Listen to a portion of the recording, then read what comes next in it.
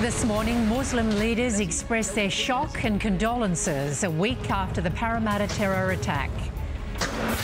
Homicide detectives find a body believed to be missing Melbourne mum Penny Bailey. And a V8 driver in more hot water for comments about Bathurst's all-female team. This is 7 News Morning Edition with Ann Sanders. Good morning. Muslim community leaders have expressed their condolences to the family of Curtis Cheng, the police worker shot dead in a terror attack in Western Sydney last week. The Grand Mufti said misguided Islamic teachings on social media are partly to blame for radicalisation. Live now to Chris Reason at Bankstown. Good morning, Chris. The Grand Mufti has called for better dialogue with Australian society.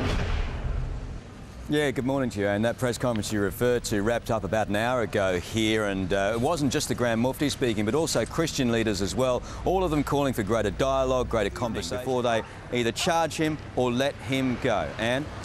Chris Reason reporting from Sydney. Thank you, Chris.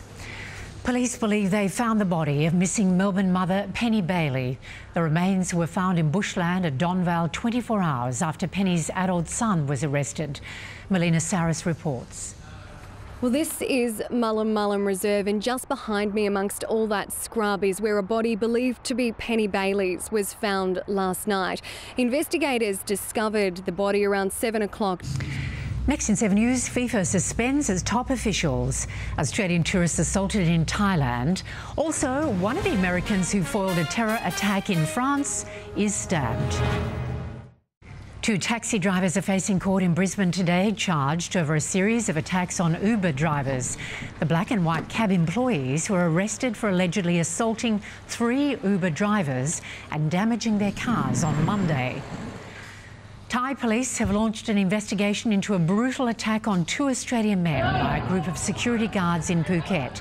A video uploaded to Facebook shows up to 5 guards assaulting 2 men outside a nightclub.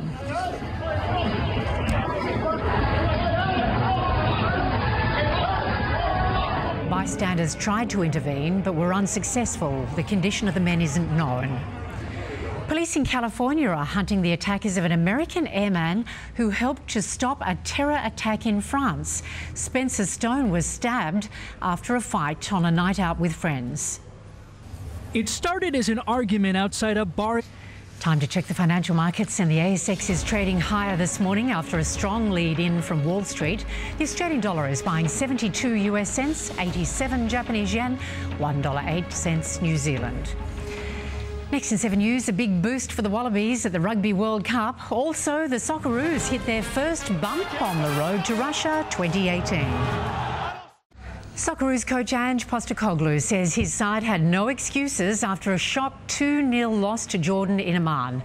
After a scoreless first half, the Australians conceded a penalty straight after the break, and with 6 minutes to go, Jordan sealed victory. Saw nothing. And here they come looking for a second. Jordan, it might break here for Auden.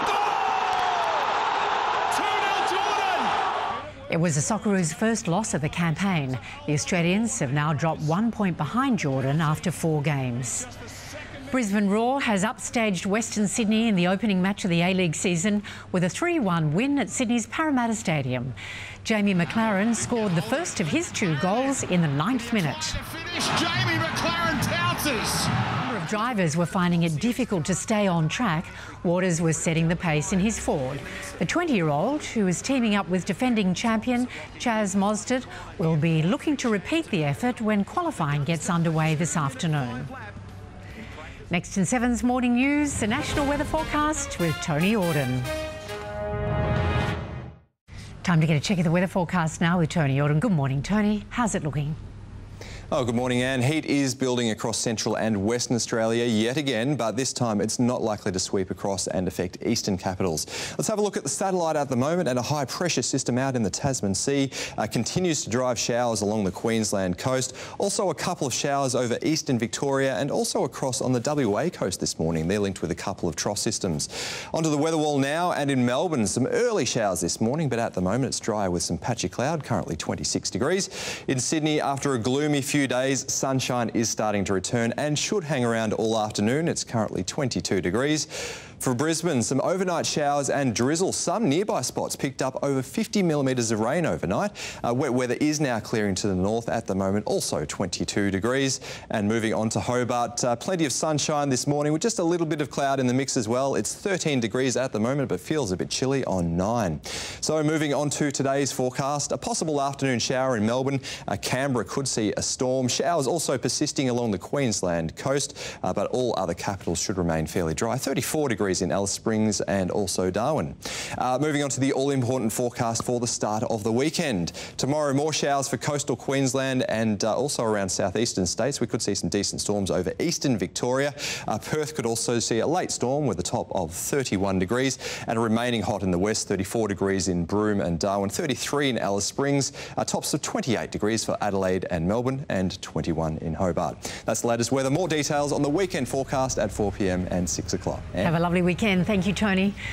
And that's 7 News to now. We'll leave you with pictures of the newest member of Taronga Western Plains Zoo, a baby ring-tailed lemur. The 2-month-old female has been named Imarina after one of the old kingdoms of Madagascar. I'm Ann Sanders. Thanks for your company. Bye for now.